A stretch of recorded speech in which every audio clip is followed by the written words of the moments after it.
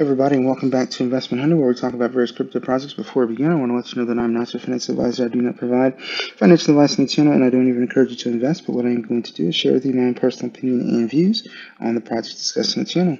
So with that said, we're looking at truth seekers. They've got a number of different links up here in the navigation bar. We're just going to kind of go through this as we navigate the page. It says here, this is the first community-led security DAO providing a complete DeFi security solution, conflict-free, accountability beyond.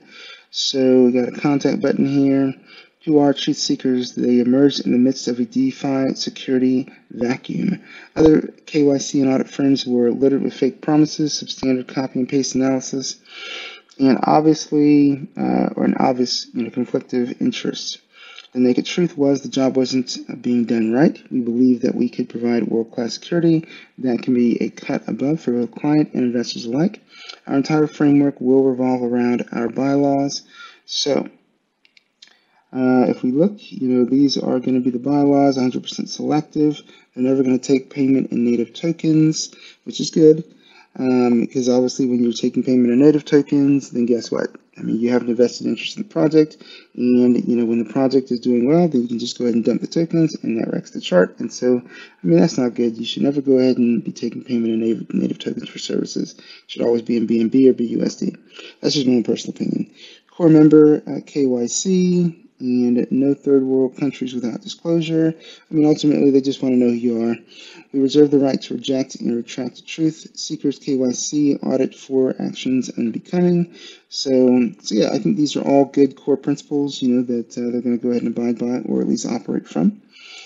They've got AAAS, Audit as a Service, our team of highly skilled and experienced engineers who's going to analyze all on-chain contracts for possible attack vectors, exploitable vulnerabilities, and overall malicious code that can put investors at risk.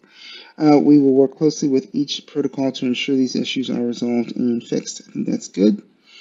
So request, review, remedy, and release. I love the 4 R's. IaaS, Identity as a Service, full-scale identity solution in which truth seekers plans to make the new standard. We're going to connect a KYC that consists of core members that directly interact with the contracts. This is important, you guys.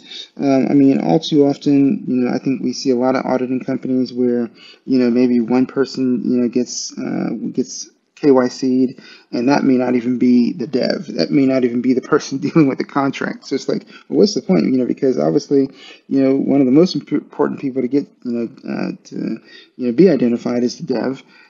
But I think that when you look at identity when it comes to crypto and what's been going on in the space, ultimately, the whole team, needs to be identified so that if there is anything that takes place, everybody from the owners to the dev can go ahead and at least be, the identities can be, shown and be in a very transparent way, so that things can be reconciled and resolved. We're going to do an in-depth interview process to ensure that the core members are in fact who they say they are. We're going to verify this with multiple pieces of governance and address identification. We'll then store and protect the information in offline cold storage. I love that. Using encrypted devices and third-party bank vaults. Once the information is processed, it is removed. The security of our clients is paramount, which is why we're going to protect it with multi-layer levels of authentication. I think more projects need to go ahead and do that. So here they indicate, that there's security support, industry-leading recognition, and in-depth identity verification.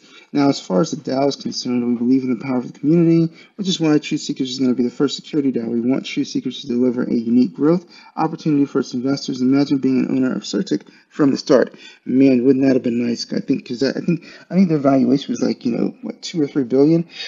Truth Seekers will offer a deflationary token that's going to incentivize, holding. So be interesting to see what that's going to be. As the company grows, so do you. There'll be an initial public offering, at least to see if it works.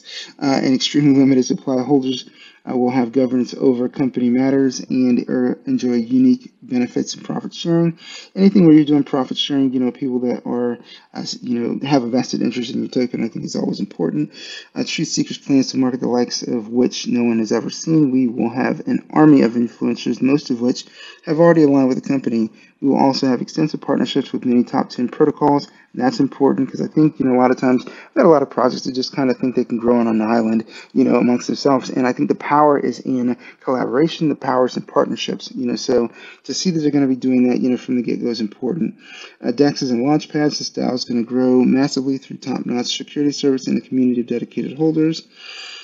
So about truth seekers investments, so this is the next generation of security and investment projects all wrapped in one. Sounds is going to be maybe investing into some other projects. Imagine owning a stake in Certic and Obsidian Council on day one. That would be amazing. Imagine an investment VC that vets projects that come to them and picks only the best ones to invest in.